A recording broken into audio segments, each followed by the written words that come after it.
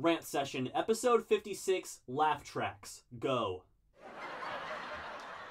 I love it. When discussing the history of television, it's impossible not to mention the laugh track. It's there to pick up the joke when it doesn't land, elevate it when it does, and fill 10% of every episode. And you know what? I can't get enough of it. Try watching an episode of Friends without the laugh track.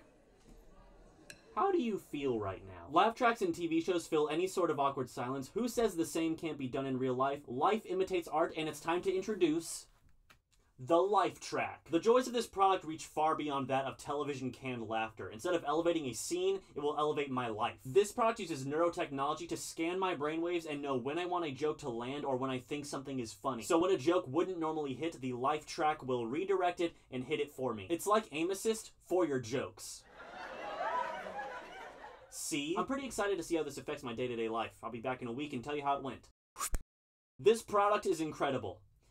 If you desire pain. This product was working pretty well for me at first. It helped during dinner on Monday night. But around Wednesday, something malfunctioned, and now it goes off at random, often for minutes at a time. This product needs to be surgically removed, so I can't just take it off.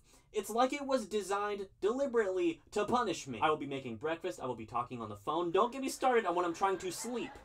Was I dreaming about jokes? Is my brain subconsciously trying to tell me that I think I'm always funny? I don't know what to do about this. It feels like it's only getting louder. I can't take it off. Someone help me, please.